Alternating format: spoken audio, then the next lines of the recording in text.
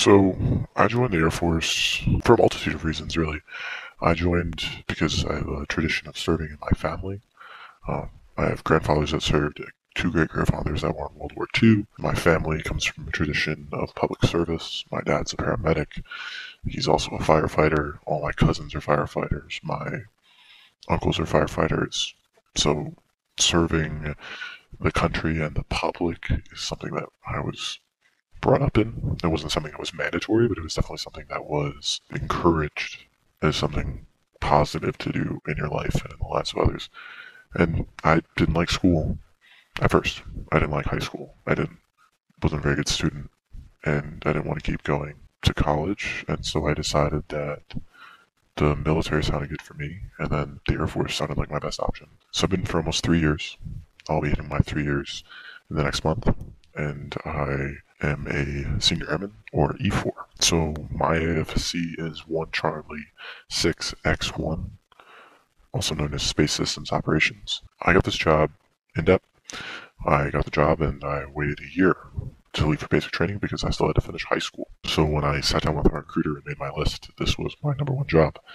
I wanted to do space. I didn't know a lot about it. There's not a lot of info about it, but it sounded really cool.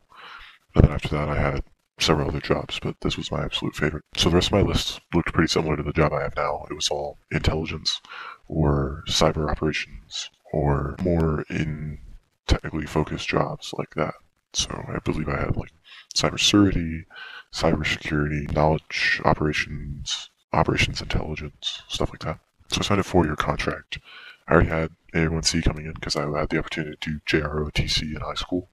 So there was little motivation for me to sign a 6, so I signed a 4. My tech school was at Vandenberg Air Force Base in Lompoc or Santa Maria, California, depending on who you talk to.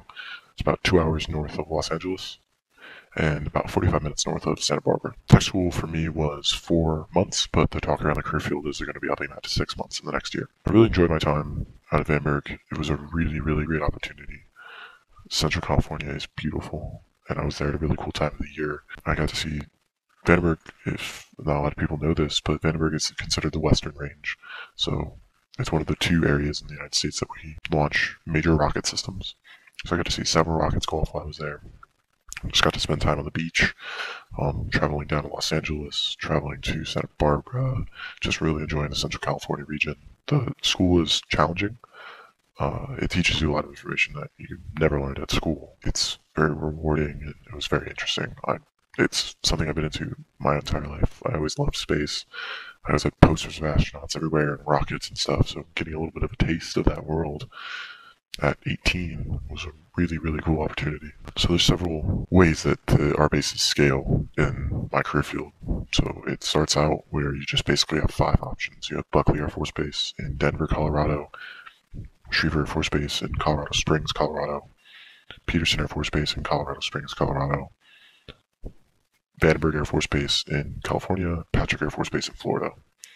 After your first assignment, you have the option to do a couple of follow-on assignments, and those brought into Beale Air Force Base in Northern California, Cape Cod Air Force Base in Cape Cod, Thule Air Base, which is a remote 1-year assignment in Northern Greenland, Clear Air Force Station, which is in Northern Alaska, and then several smaller joint assignments that are more difficult to get but possible. But those are pretty much your major bases that you're going to be rotating between for most of a career in my career field. Space Systems Operations is really interesting because no 2 bases or units do the same mission. You could work at a radar in California or in Cape Cod or in Thule or in Clear, where you're basically watching for missiles to come over the horizon. You could work at GPS, which is running the GPS system. You could work for satellite communications. You could do other forms of missile warning. There's a lot of different things you can do, but while the missions change and the mission areas change, the primary way it works is you go into a secure facility, because all of our stuff is secret mostly, and you sit at your console and you do whatever your tasks are. So a lot of it's inside, all of it's inside really. It's looking at computer screens, manipulating data, analyzing data, lots of things. But it's just you at a console, looking at a screen, doing whatever they've trained you to do. So it's inside for 8 to 12 hours a day for however many days in your rotation. Some units do 4 days, some units do 5 days, some you only come in for the weekdays, a lot of them you work on the holidays. It depends. Someone's always got to be doing it because these things don't just turn off at night. So it's a lot of shift work. It's a lot of sitting down, doing whatever they train you to do. So what's helped me is learn, learn, learn, learn, learn. Talk to engineers. Our career field works with a ton of engineers. These are civilians that have been doing this forever.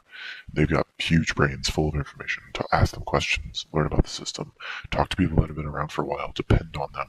They know their job better than you do. So listen, pay attention, write things down if you need to, ask questions, but just keep learning. There's so much rich information for you to discover and to become good at. Skills you can always be honing, but you're not going to get good at this kind of job unless you're learning. You're pursuing, the information about your system that you work on, other systems, taking opportunities to do professional military education. Not necessarily big Air Force stuff, but just big stuff about what you do, how space works. It's a very complex environment. It's a new environment. We're still learning about it, but trying to be on the cutting edge of that and trying to get yourself involved in any opportunity you can have to go out and learn and just keep learning, keep asking questions, keep seeking opportunities. And when you start out, all that stuff sounds really exciting. You should absolutely be doing it, but also just learning your job. Look to the guy next to you who's been doing this for a long time. Ask him questions. Do what he does. Learn how to do the job. Grow on that knowledge. Build that knowledge. Then grow and expand out and just learn. Just keep learning. It'll provide you so many opportunities if you're the guy who has the answers. It opens so many doors for you. And it makes you feel confident because when someone asks you a question, you can either know the answer and can give them the answer, or you know the person to go talk to that has the answer.